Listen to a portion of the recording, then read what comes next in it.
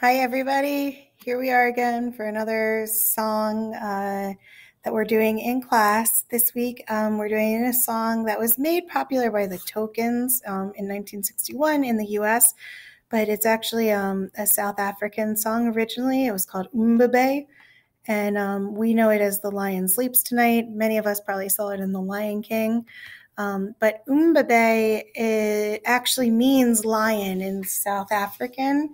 And so the composer wrote this piece in the 1920s, and in the background you hear him going, Umbabe, Umbabe, Umbabe, Umbabe, and then we know there's other parts to it.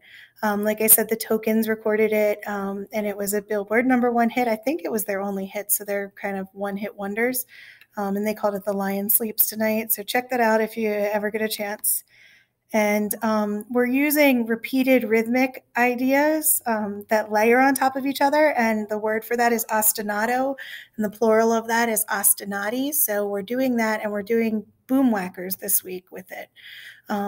So we used Boomwhackers, and I'm going to show you how we did it.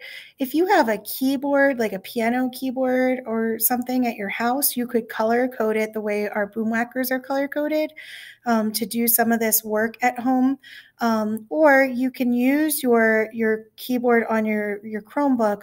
Definitely check out that Google Chrome or the Chrome Music Lab. I think I put a link up for that in Schoology because you can do some of this work in there. You don't have to hit anything in yet. It's just for you to peruse and get familiar with. All right, so if with the Boomwhackers, oh, we can't see B because my head is covering it, but you got, oh wait, can I move myself? I don't think so. Just trying to move myself. Oh yes, I can, okay. Let's put me there. So we have, in our musical alphabet, we only have 7 notes, 7 pitches, and they repeat over and over again. So they color coded them. So C is the biggest one there. You can see it, D, E, F, G, A, and B. So take a look at that. And then what we did is we made 3 groups, and it's not like each one evenly gets in one group. Some of them are overlapped. So you'll see on this next page here. So group 1, let me move my head again. Group 1 uses C, E, and G, or red, yellow, and dark green. And so you'll do that for part of the song. Group 2 is C, F, and A, or F, A, C, however you want to see it.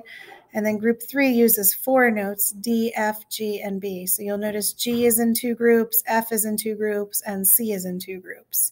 And then on the next page here, I'm going to play it for you. So I'm going to do it on ukulele because, again, if you have ukulele, you could do this. So this is the 3 notes for group 1, which you see at the top line there.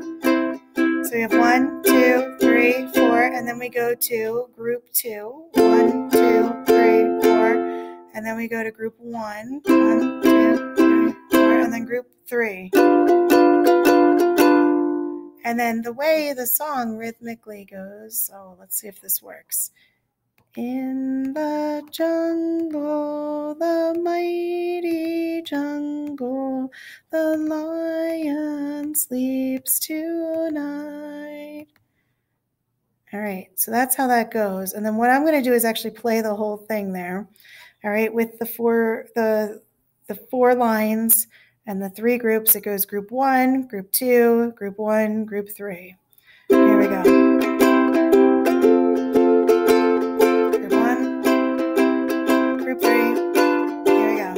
In the jungle, the mighty jungle, the lion sleeps tonight. In the jungle, the mighty jungle, the lion sleeps tonight. Then try to improvise.